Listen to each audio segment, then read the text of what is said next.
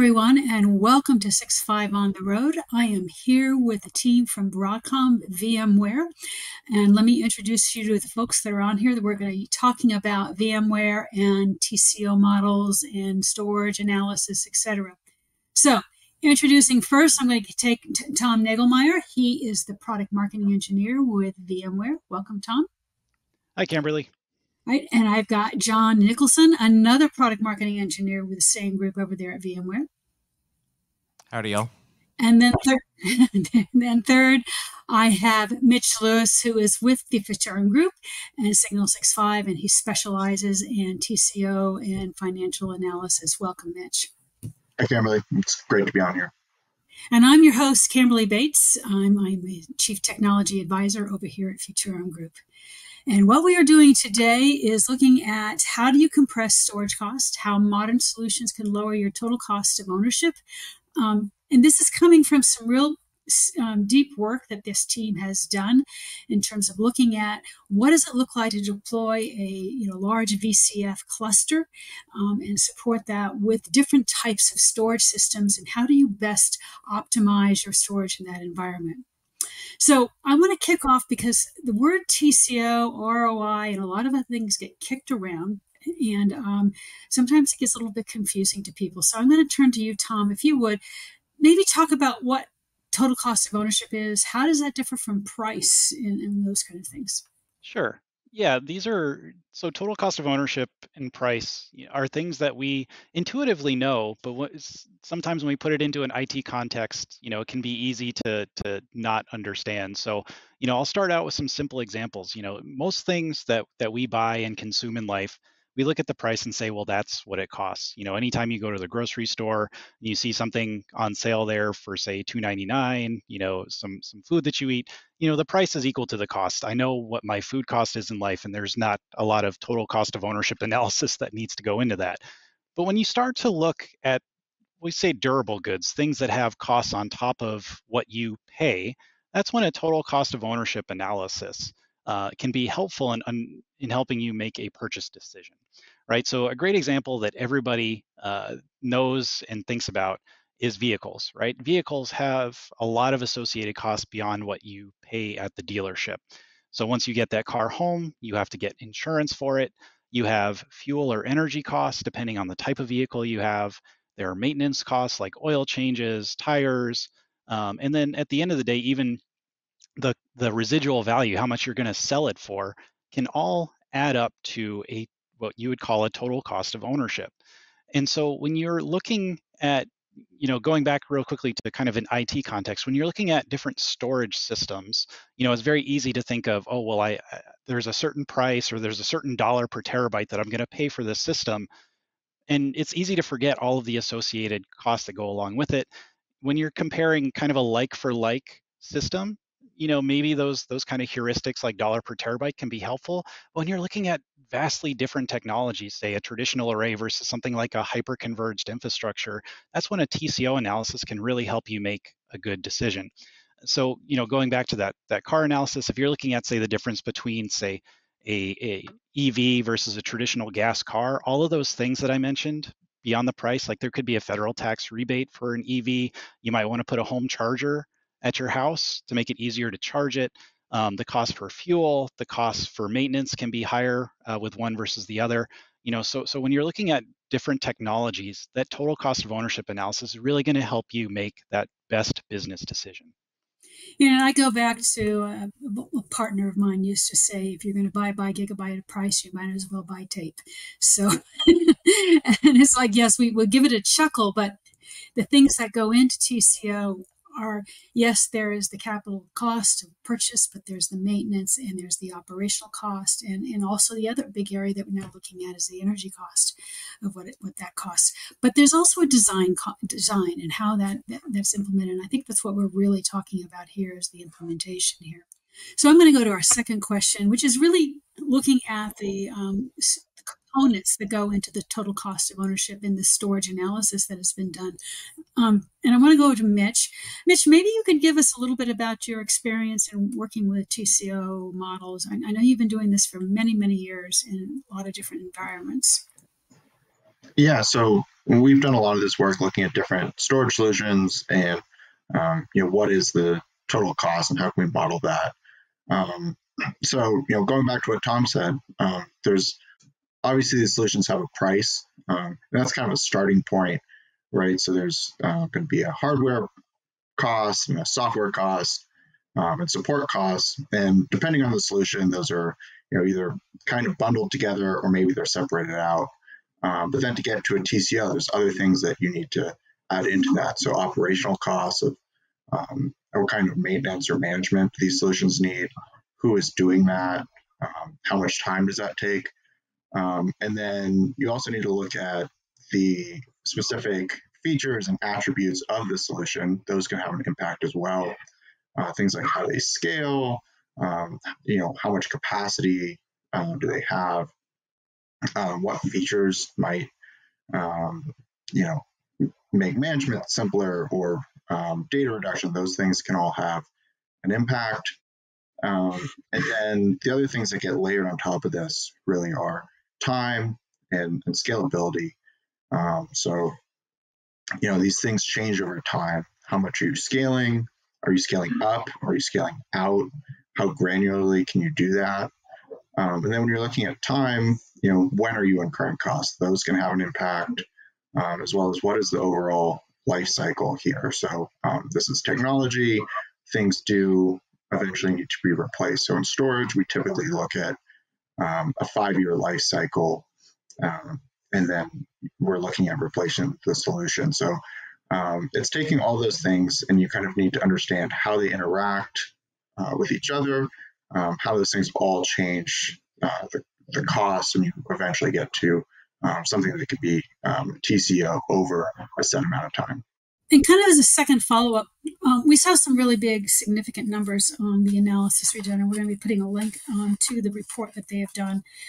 There was and I'm going to read off a couple of the items here, so if you mind if I look down, 30% cost savings that you found of looking at what is going on with vSAN, with VMware versus some other options that we analyzed in there. Some of that big stuff came in administrative costs as well as hardware, savings in hard costs, which would be hardware and support, which a lot of people, those are the primary things that they look at.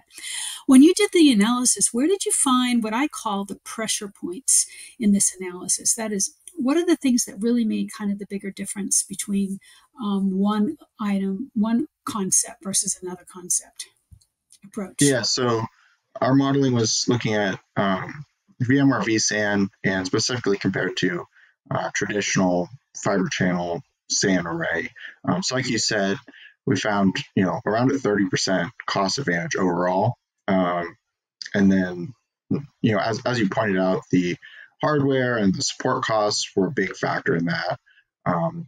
One kind of explanation there is vSAN's ability to leverage lower cost commodity hardware versus these more proprietary solutions where typically the support costs are really high. Another thing that was pretty interesting was we took a pretty in-depth look at the operational costs, and we actually found around a 76% cost advantage there. So what we did was we looked at who needs to be involved, what the tasks were to maintain these systems over time, and how frequently they need to be done. So for vSAN, we're really looking at a VM admin, and the solution had lots of different management simplicity built into it that could kind of reduce the time that was required overall. On the other hand, in the fiber channel SAN environment, it required both the VM admin and an additional storage admin. So you're getting a requirement of more resources, more time. That all adds up into more operational costs. And as I was talking about before, this operational cost is something that adds on to itself over time and accumulates.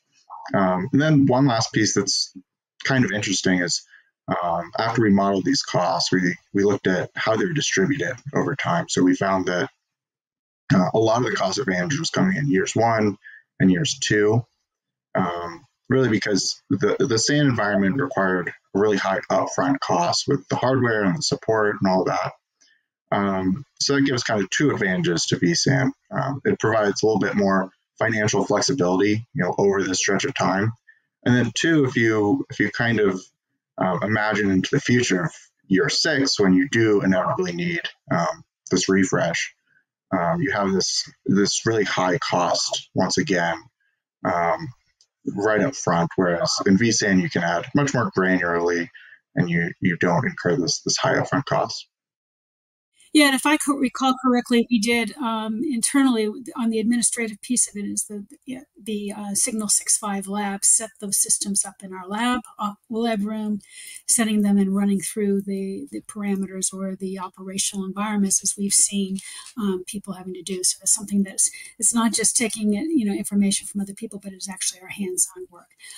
So John, I'm going to skip over to you. The last question we have is, how can solutions really lower capital and operational costs? You are like down in the trenches, I know, with the technology, et cetera. So what are the things that have gone on that you guys have done to really lower those areas, drop the costs?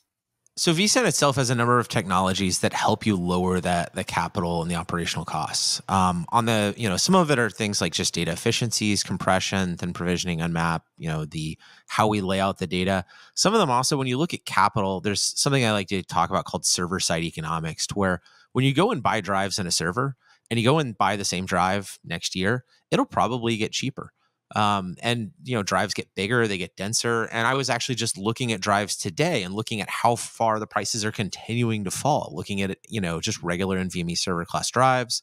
We have different options of them, going from the mixed use to the read intensive, some different options in terms of performance tiering and lower costs. So maybe going from the 33 cents per gigabyte enterprise class mixed use down to a data center class read intensive drive that's near half that cost. We're seeing the commodity silicon costs go down. And the other thing also from an operational cost, it's very easy to train someone to become a vSAN administrator who's already a VMware administrator. They're familiar with the existing tooling, the vCenter server capabilities, the performance services. They're already rich in there. And you end up comparing this against an external array, which I was a storage admin. I deploy to manage them for a living.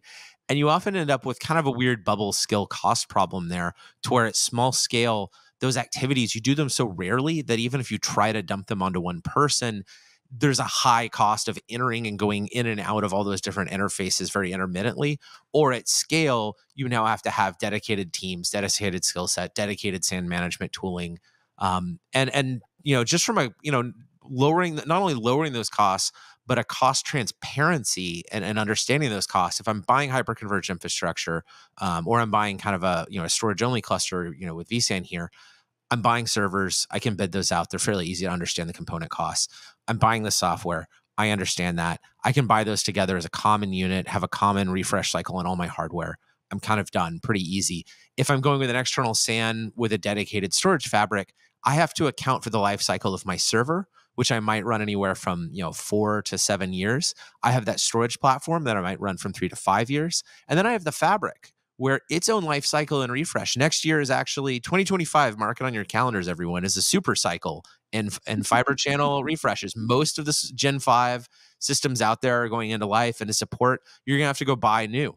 And so trying to track this Gantt chart of these multiple different systems that each have their own software and hardware refresh cycles and handle those, not only is it lower cost to do HCI, but it's just simpler. I'm not having to track all these extra line items and predict what their costs and what each interval are. And if I want to get off that roller coaster, now I have to get out of this entire ecosystem, versus with my, with vSAN and hyperconverged infrastructure and storage only clusters here.